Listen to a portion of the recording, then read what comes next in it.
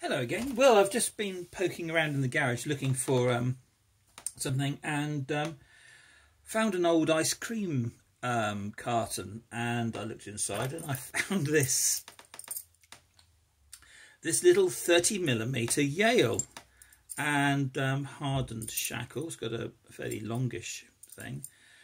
I have absolutely no idea where this comes from. I would imagine it's probably my granddad's, but I don't know. I don't know this lot. I really don't. And I mean, it all looks quite new, doesn't it?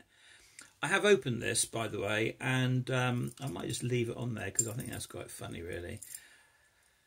5-pinner, and it's not easy to pick open. Actually, it was all the hammers there because it. When I opened it, the shackle wouldn't, come out, and it obviously seized up in there. But it's had a huge amount of WD-40 sprayed into it now, and I've been playing around with it and fiddling with it and everything. So,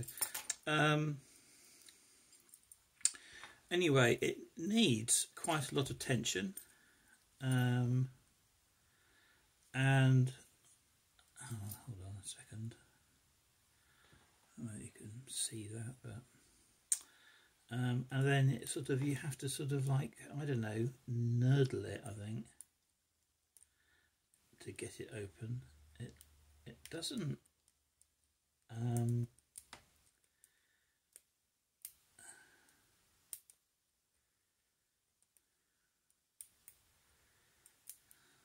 it off again.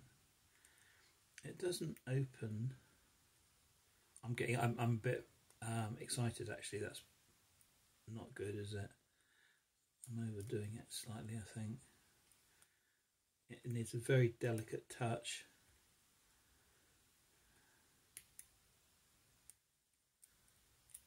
And I don't think I'm giving it a delicate touch.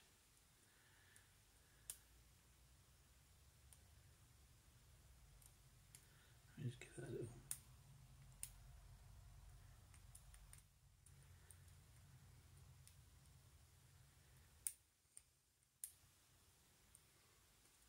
There we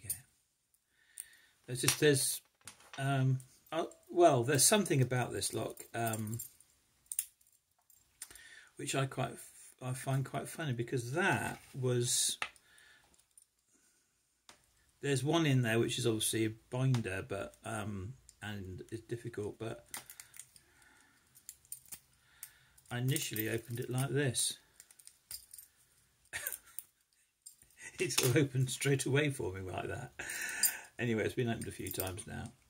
Right, well, there we go. The little Yale 30mm. I have cleaned it up a little bit.